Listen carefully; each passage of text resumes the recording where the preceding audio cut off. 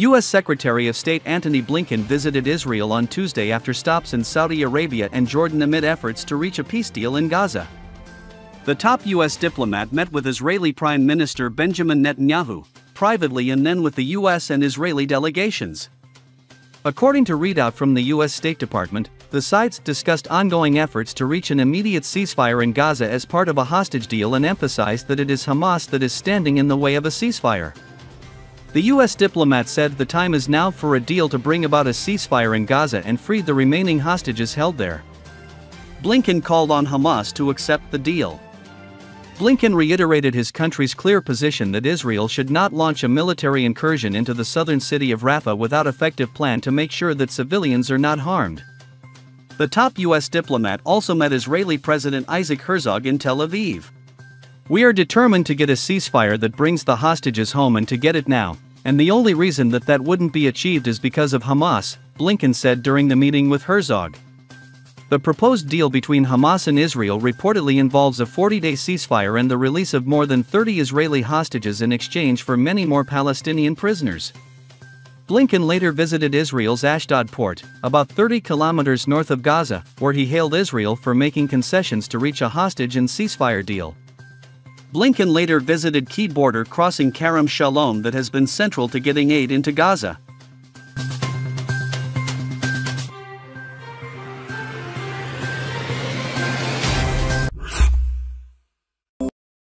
US claims that Russia ramps up weapon production faster than ever with Chinese support. Russia has produced munitions, missiles, tanks and armored vehicles at a faster pace over the last year than at any time in its modern history, including during the Cold War, US Secretary of State Antony Blinken said during a conversation with World Economic Forum President Borge Brend. How has it been able to do that? Blinken asked. Because it's getting massive inputs of machine tools, microelectronics, optics, mostly coming from China. 70% of the machine tools, 90% of the microelectronics are coming from China. Now, these are dual-use items, but we know very clearly where so many of them are going. Blinken highlighted the dual challenge posed by China's support. It not only allows Russia to sustain its military actions against Ukraine, but also helps rebuild its defense industrial base. At the very time that Russia is seeking better relations with countries in Europe, it's also fueling the greatest challenge to European security since the end of the Cold War, he added. As I shared with my Chinese colleagues, you can't have it both ways.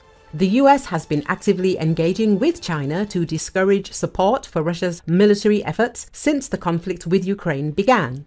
Unlike Iran and North Korea, which directly supply weapons to Russia, China's contributions are more subtle but equally critical, offering invaluable support to the Russian defense industry and helping it dodge sanctions through various export controls and measures. German Defense Minister Boris Pistorius also noted Russia's increased production, suggesting that it exceeds the needs for its conflict with Ukraine and is likely aimed at restocking military depots. In February 2023, China proposed a peace plan to stop the war in Ukraine, which called for direct negotiations between Moscow and Kiev without any notion of Russia withdrawing its troops from occupied Ukrainian territory. In March 2024, Chinese diplomats reiterated Beijing's position, saying that the conflict would have to be resolved through negotiations that need to take Russian interests into account. Blinken arrived in Shanghai on a 3-day visit to China from April the 24th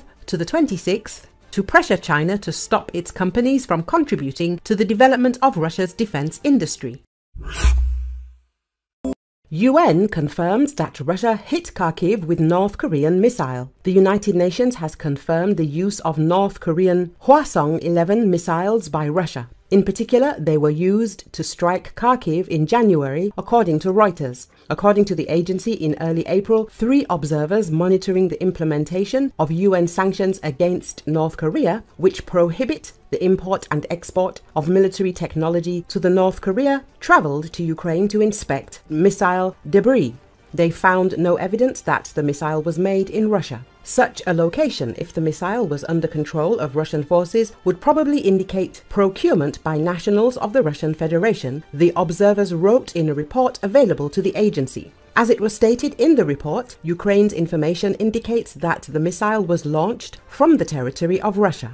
On January the 2nd of this year, the Russian forces launched a missile attack on Kharkiv. Afterward, the spokesman for the Kharkiv Regional Prosecutor's Office, Dmytro Chubenko, told reporters that the enemy used a North Korean-made missile to launch the attack. Alexander Kovalenko, a military and political observer of the Information Resistance Group, said in a commentary to RBC Ukraine that Russia could have used a Hwasong-11 missile.